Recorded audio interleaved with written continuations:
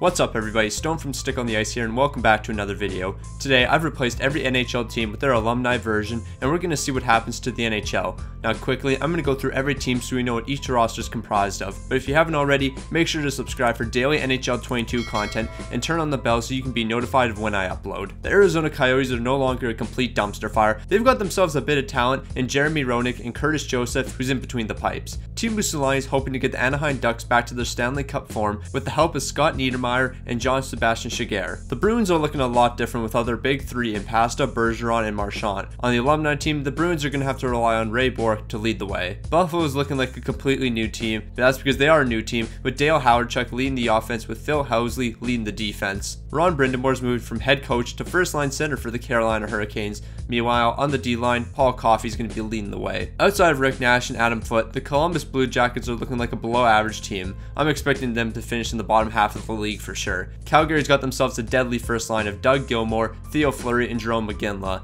And the forwards aren't the only strong ones on the team, as Phil Housley and Al McGinnis are manning the defense with Mike Vernon in net. The Blackhawks are easily looking like the best team so far, with the forward core of Dennis Savard and the defense led by Phil Housley and Glenn Hall in net. I'm expecting this is going to be the team to beat. Speaking of teams to beat, the Colorado Avalanche are also one of those teams with very few weaknesses and a superstar goalie in Patrick Waugh. Another team that has themselves a fantastic goalie is the Dallas Stars, who have Ed Belfour. They also have a superstar forward in Mike Modano and a terrific defenseman in Sergei Gonchar. Detroit has too many superstars to name them all, but I'll give props to a few guys like Steve Yzerman, Gordie Howe, Nick Lidstrom, and Terry Sawchuk. This might be the best team in the NHL. The Oilers might have lost Connor McDavid and Leon Draisaitl, but they got these guys by the names of Wayne Gretzky and Mark Messier. Not too sure if they're any good though, so I guess I'll have to wait and see. The Florida Panthers might be the only team that I think became worse from their alumni team. In a 7-game series, I'm taking the current Florida Panthers over this team. Like, this team is not very good. How is this their alumni team? Since the Seattle Kraken and Vegas Golden Knights don't have alumni teams,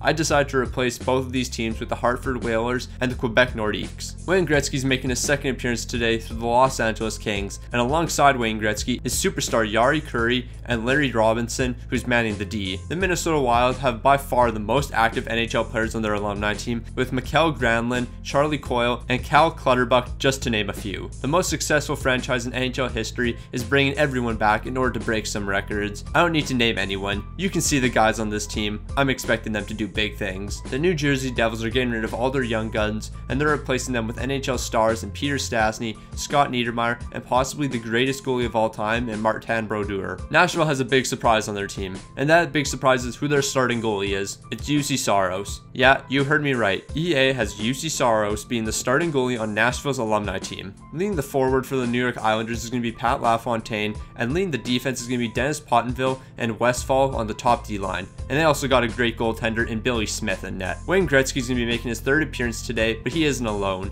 The New York Rangers are also bringing in Mark Messier, Brian Leetch, and Mike Richter. Ottawa is just straight garbage. I can't express how bad this team actually is. Mike Fisher is their best forward at an 84 overall. The defense isn't bad with Sergei Gonchar at an 89 overall, but I'm not even going to acknowledge the goaltending. It's absolutely terrible. Philly's the complete opposite of Ottawa, with 92 overall, Eric Lindros leading the team with the help of Chris Pronger on the defense and Bernie Perrin in net. Another team that's the complete opposite of Ottawa is the Pittsburgh Penguins, who are led by Penguins legend Mario Lemieux, and not only are the forwards amazing, but the defense is also fantastic. As I said earlier, the Seattle Kraken and the Vegas Golden Knights don't have alumni teams, so I decided to replace both teams with the Hartford Whalers and the Quebec Nordiques. San Jose is going to be led by Jeremy Roenick and Teemu Selanne on the front end. On the back end, they got Gary Sutton and Rob Blake carrying the defense with the help of Mike Vernon in net. Gretzky's making his fourth and final team in St. Louis, where he's joining Brett Hall, Bernie Federko, Chris Pronger, and in between the pipes is our guy Grant Fuhr. Tampa's hoping to stay in the Stanley Cup contention after losing their team that just won 2 straight cups, and I think they'll be able to do that with the help of Dennis Savard,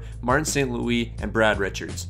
Since the current Leafs can't get out of the first round, it's time to bring in all the legends to see if that will help. Leading the Leafs is going to be 91 overall Matt Sedin with Johnny Bower in net. Vancouver might be on a hot streak right now, but that doesn't mean anything. We're bringing in the alumni team with the hopes that Henrik and Daniel Sedin can get this team to a cup. We're down to our final 2 teams. Winnipeg is going to be led by Dale Hawerchuk and Teemu Selanne on the top forward line, and leading the defense is going to be Sergei Savard and Phil Housley. And Washington is going to be led by Mike Gartner and Sergei Gonchar. Now that we know what every team's comprised of, comment down below who's going to win the Stanley Cup. When the season came to an end, the Detroit Red Wings are at the top of the league with a 55, 15, and 12 record. Coming in second is the Pittsburgh Penguins with a 56, 24, and 2 record. And rounding out the top 3 is going to be the Montreal Canadiens with a 51, 26, and 5 record. Leading the league in scoring is LA's Wayne Gretzky with 46 goals and 55 assists for 101 points. And second is Edmonton's Wayne Gretzky with 96 points. And third is Wayne Gretzky again with 94 points. And in fourth place, you'll never guess who's here, but it's Wayne Gretzky with 93 points. Yeah, I think this guy's pretty good. So here we are. This is what the playoff picture is looking like. Obviously, there's a ton of great teams here, but I think the Detroit Red Wings are going to come out on top. When the playoffs came to an end, the Oilers are coming out on top as Stanley Cup champions with Grant Fuhr leading the way. If you enjoyed this video, I definitely recommend checking the one out on screen, and if you haven't already, make sure to drop a like and subscribe.